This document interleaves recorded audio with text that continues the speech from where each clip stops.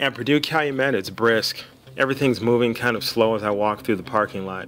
There are people stretching, congregating, and talking. There's a charge in the air, kind of like Christmas shopping. We line up. Moving past everyone in line is like walking past buzzing hives. Every individual is popping on the inside.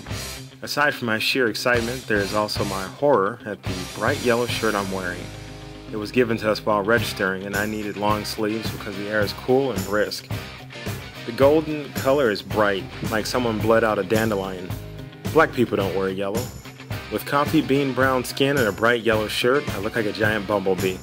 I am sure people would cover their pop cans if I stopped at a picnic.